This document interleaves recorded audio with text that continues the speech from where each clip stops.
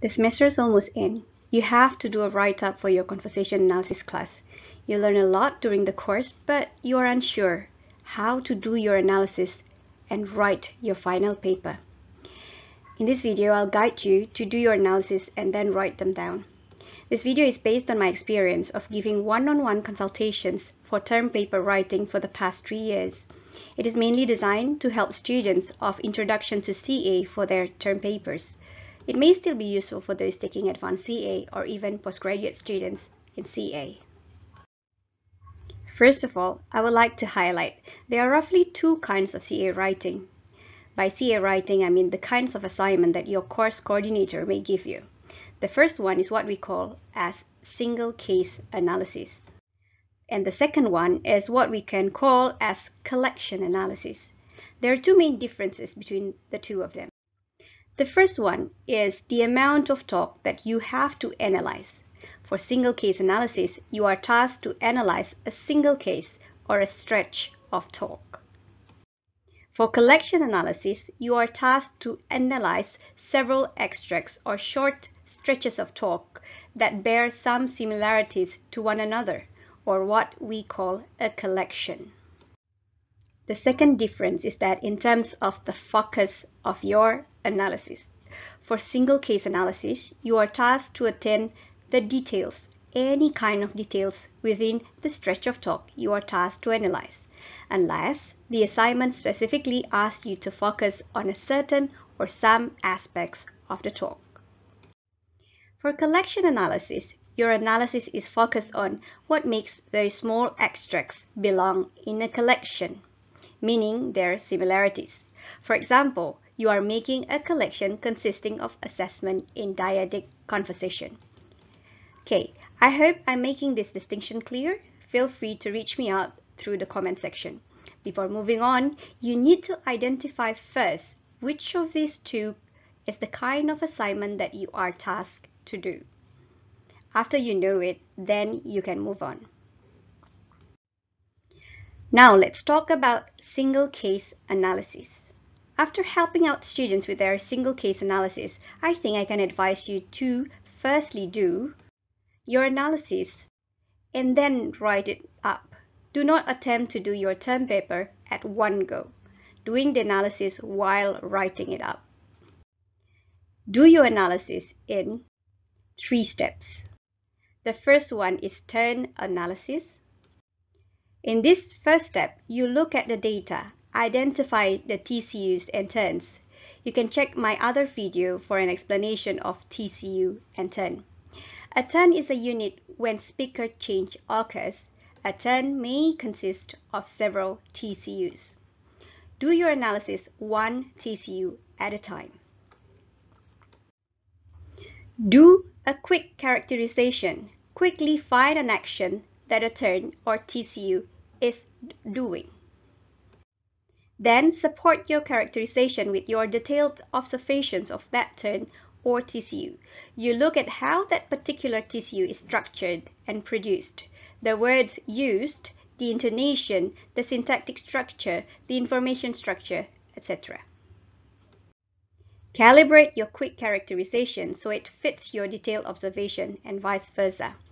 A good turn characterization or action identification should be supported by your detailed observation. For example, let's look at this extract taken from Sheglov 2007. Focus on John's turn in line 3. This turn consists of 2 TCUs. Yeah, and is Judy there? Let's focus on this TCU. Remember, we are analyzing TCU, not line. This is a common mistake that a student makes. Line number is simply a handle for us to refer to the transcript. We are analyzing units of talk, which are turn and TCU, not the line. Okay, now let's continue. There are at least 2 ways to quickly characterize this TCU. The first one is that this TCU is a request for information or confirmation checking whether Judy is there. The second one is that this TCU is a request to speak to Judy. Now we can see that the first characterization or action identification is simply based on the form, the polar question that the TCU is constructed from. While the second action identification combines the first identification with our knowledge and repertoires on how to ask to speak to someone on the phone.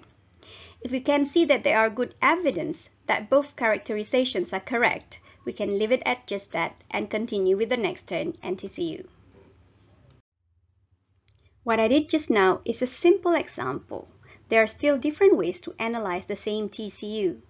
Remember, the quality and value of your analysis depend on your ability to find a term or terms that represent the action of the TCU as close as possible to what the actual TCU is doing, and then support it with your detailed observations. Calibrate your quick characterization so it fits your detailed observations and vice versa. One TCU may do more than one action. If you see some observations that do not support your action identifications, you may find a better word to name the action or add more action to the TCU. After doing the same step to the whole stretch of talk, you can continue to the next step of the analysis. The second step is to analyze the immediate context. Now we are trying to identify potential adjacency pair. What you do for this step is to find how a turn connects to the prior and next. How you do this? For each and every turn in your data, ask the question, does this turn connect with the previous one? And how? By how, whether you say the turn is responsive or not, you need to support that claim with your detailed observations. Calibrate your claim so it fits your detailed observations and vice versa. Let's look at this extract again. Earlier, we have identified that the second TCU in line 3 as a request for information whether Judy is there and a request to speak for Judy. Now let's see Alan's next turn. Let's say that we have analyzed Alan's turn in line 4 as well. Our task in second step of analysis is to check whether and how Alan's turn in line 4 connects to its immediate prior turn, which is line 3.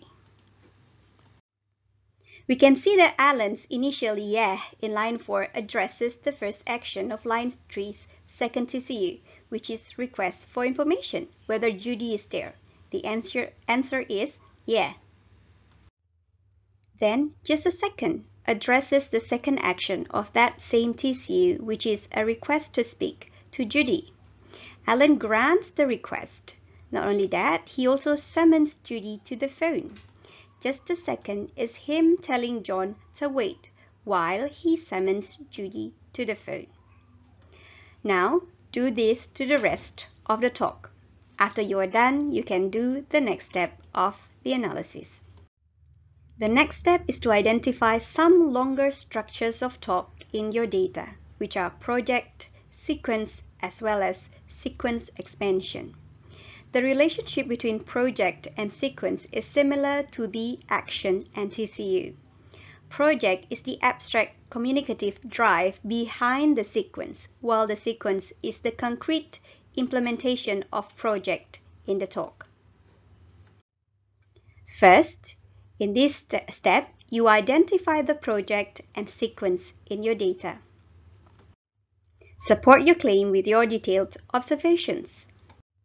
And then, as before, calibrate your identifications so they fit your detailed observations and vice versa. Let's look at this extract again. I'm going to give you some quick sequence identification. Here we have a classical example of a telephone call summon answer sequence. Let's look at this pink box. The phone rings. A person at one end of the line picks it up and then says hello. Then another person at the other end says yeah as a response. Here we have a request granting sequence. John requests to summon Judy to the phone, then Alan not only grants the request but also summons Judy to the phone. And here we have a telephone call opening sequence. To be specific, exchanging caller identification. Okay, as you went through the data with me and look at my analysis, I hope you can see that my analysis are just short examples. Your real analysis should be more detailed than mine. Remember, the quality and value of your analysis lie in your ability to identify different actions, connections, and sequential structures in your data and support them with solid observations. Now that you have your turn, immediate turn, and sequence identified and analyzed, you're ready to write your analysis. Your write-up round consists of at least 2 steps. The first one is cleanup, and the second one is the actual write-up.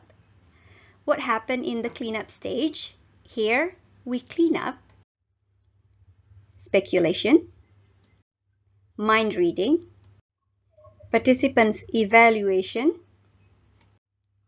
and what I call time travel analysis. What I mean by speculation is interpretation without any evidence in the data.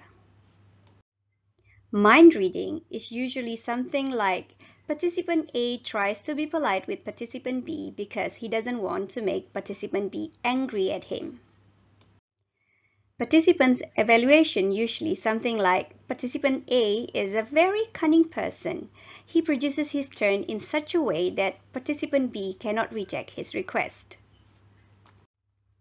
Time travel analysis uses information that is only available several moments later. You can actually do this stage or step while doing your analysis, but it is always good to do this final check before writing up your analysis. You've done with your analysis and cleanup. Now you can write up and structure your writing into standard academic writing. Start with an introduction. It's always good to roughly mention the sequences that you identify in your data in your introduction. That will give a good overview for the reader and display your understanding of the data. Then structure each of the paragraph, topic sentence, followed by supporting facts. This is very simple. If you're analyzing a single turn in a single paragraph, then the topic sentence is the action of the turn. It's about the action of the turn, while the supporting facts in your paragraph are your detailed observations. Then, for example, if you argue that some turns make up a single sequence, then on your topic sentence, you claim or you argue that you identified that sequence, while the supporting facts are your detailed observation that support that claim, and so on. Then close your analysis with a short summary of your writing, what you have claimed and identified, and some key observations. You are probably wondering whether you need to do literature review or cite some sources or consult some sources to support your analysis. My answer is, it depends. You need to ask your course coordinator about this. For the course that I TA, I often see the students haphazardly use literature to support their claims, while neglecting to do proper detailed observations. You have to be careful with previous works in CA. Since we are doing detailed observations, the data that they use to make their observations in all likelihood different than the one you have at hand. If you fail to understand their data, it's practically useless to use their claim or analysis to support yours. So understand your data first before looking at previous works. There's so much that you can do for a term paper. Literature review or citing references is a bonus. It may ruin your paper if you don't do it properly. Okay, now let's move on to collection analysis, as I promised before. For collection analysis, I get that there's so much you can do for a term paper. It takes a lot of time to make a proper collection. Ideally, you do the 3 steps analysis to all of your data first before identifying and then isolating similar phenomenon to make your collection. But that may not be possible for a term paper, especially when you juggle with other exams and assignments. Postgraduate students doing CA may have the luxury to do this three-steps analysis as well as some rounds of iterations. So the most efficient way to do collection analysis for a term paper, at least what I can think of now, is that to go through your data and see how a single kind of action or a single kind of action pair get to be done in your data. For example, you have a telephone call data. You identify the different ways people ask the other people to wait. Isolate these extracts where people ask other people to wait, and there you go, you have a collection now. I know that if you're coming from linguistics or exposed to some kinds of linguistic trainings, you will tend to identify linguistic elements in your data. What I can tell you, for CA paper, resist that temptation. Go to action or action pair. Your ability to identify linguistic elements will be useful for making detailed observations. After having a collection, what do you do now? Simple.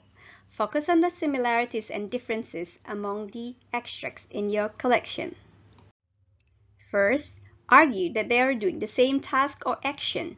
Support your argument with your detailed observations. Second, find out how they are different from one another. This will be the subsection of your analysis. Third, this is the gem. Extra points if you can find this. Find one extract that shows the same action done in slightly different way and resulted in different response than the rest of your collection. Give your detailed explanations. Support with your detailed observations. After doing that, you can write your analysis and structure it in standard academic writing style. You can find your thesis statement by asking a simple question. What's so special about your collection? Remember to do the cleanup stage as well. Free your writing from speculation, mind reading, participants' evaluation, and time travel analysis. Okay, this is the end of this video. I hope this video is helpful. You can reach me out through the comment section if you have any question. I do hope that you will have pleasant experience with your CA course and perhaps consider taking advanced CA for the next semester. Okay, that's all for now. Goodbye.